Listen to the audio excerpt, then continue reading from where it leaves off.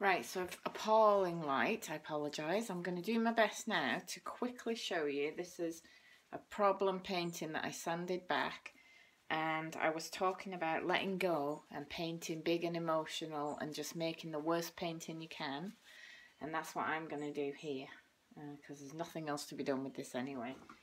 So I've mixed up a quick palette. I've got a really basic palette of black, white, yellow ochre, burnt umber, and I've made a grey to get started with, so it's going to be not a pretty palette anyway, and I'm just going to get going.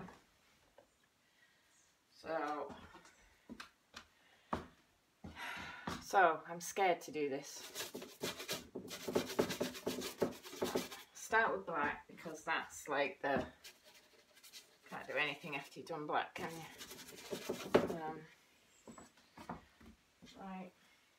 I'll get a different brush because it will be really dirty. Yellow ochre. Yellow ochre against black is nice because look, yellow ochre is very saturated colour, so against that black it's nice. But also nice against black is burnt umber, but that's more transparent, so it's not going to pop quite as much.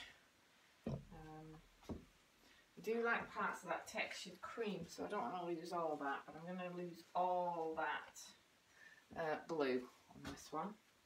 I'll take some grey. It's not really thick enough paint there. Roll that up.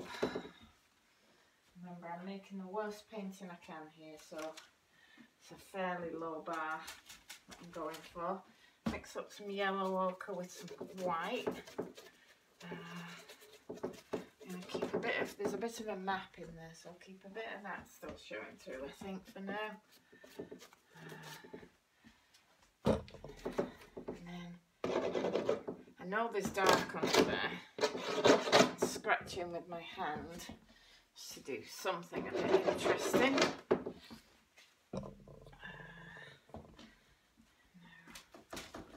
Some more greying up here next to this yellow ochre, and some greying here.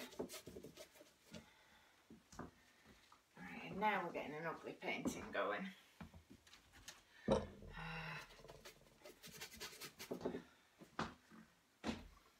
Now I'm just going to stop you for a sec.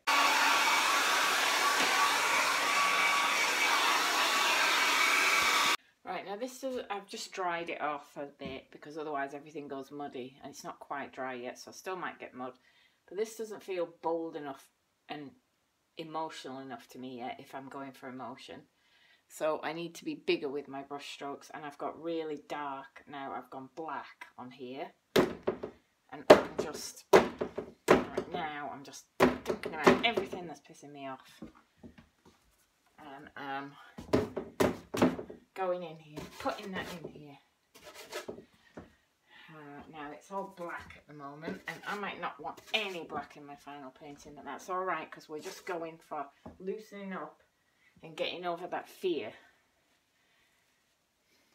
I think it's getting really dark. I've got this orange oil crayon-y pastel-y thing.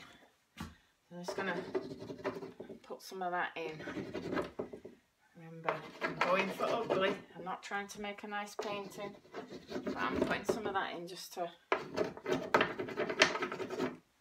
bring some brightness to it. I'm not sure that's done enough. So what about some fuchsia? It's not part of my paint palette, but there's a bit of it in here that was left over from the other painting. So just go in and kind of do this in here.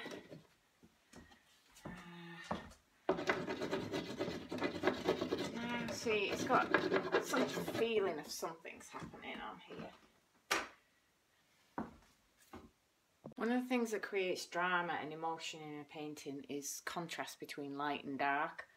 So I'm just going to go in and put some kind of, again, it's all about the execution though. It's got to be done with confidence, and even if the marky make you don't like, because we're trying to make an ugly painting, it's got to be made with a sense of vigour, otherwise it won't come across with that life that you're trying to get in.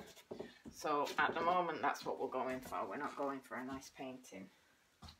So I'm just messing about here, but it's all about just letting go and not being frightened. And I think the fear of painting emotionally can often be the fear of feeling the emotions that will come up when we paint emotionally. I'm quite, it sounds poncy to say, I'm quite an emotional person, and I'm quite aware of my emotions and pretty much rule by them. So I don't have any problem accessing that and painting from it.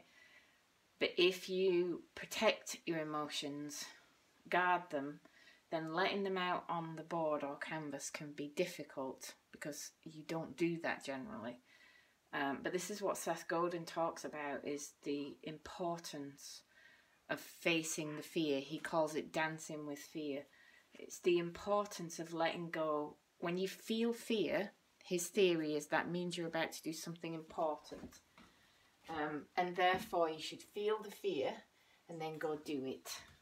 Because the fear is telling you this is something important you need to do. And if it's the case that what you're worried about is letting go, painting big, maybe what you're worried about is letting go and being big in life.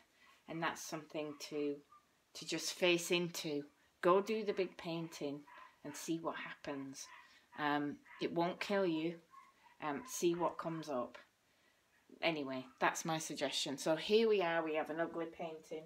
What can we do to make it worse? This is what you have to ask yourself now. You're not trying to make a nice painting. You'll get caught up at this point in trying to make it nice. So what can we do to make it worse? We could scribble on it. We could mess up any areas that we think we like. And then my suggestion, when you get to this stage, right now you have a really ugly painting. Right, so you've done the hard part now. You've covered up that board. You've got your big emotional brush strokes. Big, bold, crazy brush strokes. You've done the worst part. Now, you start to think about what parts of this don't please me. What don't I like? And then mix up a very light colour. White mixed with a tiny bit of black, or white mixed with a tiny bit of yellow ochre, whatever you want. And then take a big brush, and if there's something you don't like, do a big brush stroke, one brush stroke over that piece that you don't like, and then leave it. Do the next part you don't like, cover that up. Then step back, look at what you've got now, and then go back in and react again to what you've got now. That way you've got a living painting that you're constantly working with. That's one way to get started on this painting big and bold. But we now have a painting we can work with. So go do it.